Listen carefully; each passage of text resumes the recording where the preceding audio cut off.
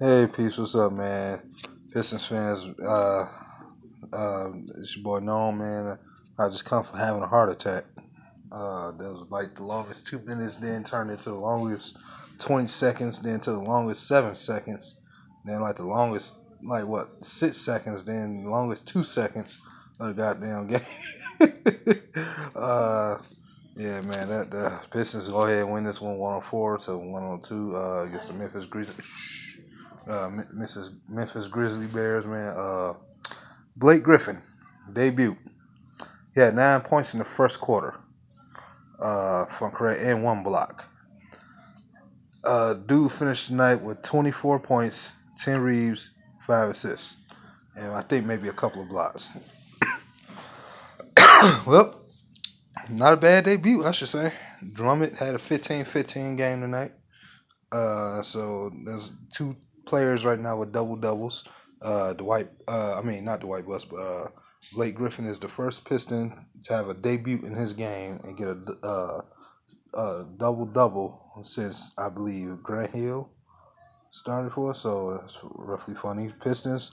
A lot of people felt though when Blake Griffin is on the bench, man, they feel like the offense is kind of sputtering and we couldn't really get much going, which probably was true. But Stanley had a decent game, man, today. He had another, didn't have, of course, one like he did the other day, but he had another 14-point game I think he played the longest minutes. He probably played like 36 minutes or something out the game, at least over 30 minutes, I know for a fact. Yeah, man, you could tell it was a very subtle game for Blake Griffin, but it was a very effective one for him being in there. Tolliver winning that final few seconds of the game, man. Tolliver winning that, man. He won that toss up. That was big, man. And them free throws he made too by Tolliver, that was key, man. He didn't have many points today, but he made them, as far as I'm concerned, at the end of the game, he made the most important ones to win us the game.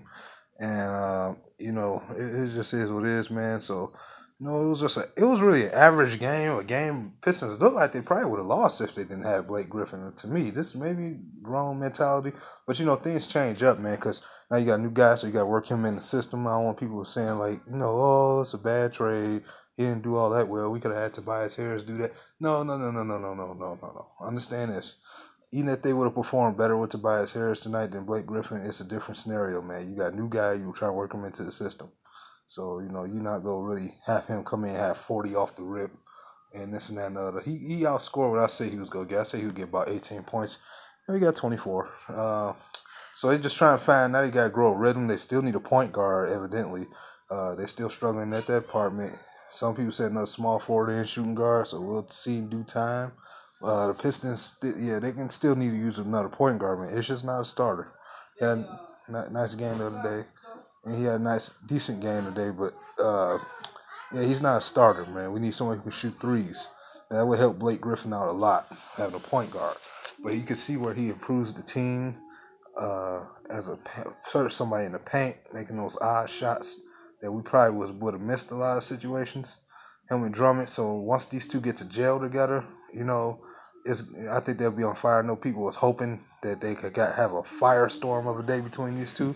It was a good game between them, man. The Grizzlies hung in there, though, man. They came with some fire, man. Pistons did start off a little sputterish, though, man. They messed up some drives, some bullcrap fouls, I think, got called early in the first quarter. But I think once these two get it together and kind of gain some mesh, I think we'll see a much performing better Piston team, man. I can tell, man, they are happy to have him. The fans, I think, rumor has it, Tom Gore was throwing shirts into the crowd during a commercial break or something like that. I'm not sure. But, man, y'all leave in the comment section, man, what y'all think about the game. I didn't quite see it. I think I should let that know, but I did follow the game as much as I could. What I could see off highlights and everything else, I followed it as much as I could get. And I kept myself updated as much as possible, man. But, y'all tell me what y'all think about the game entirely. I know it was I know it was kind of a heart-throbbing one, but the Pistons, the win's a win. Better win than lose. So what y'all think, man? Leave in the comment section.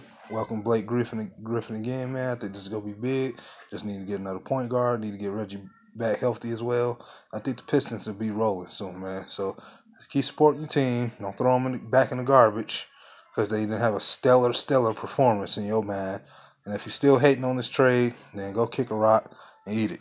But it's your boy No, man. Like, comment, subscribe. Share this video if you want to. Salute to y'all, man. DV. Peace.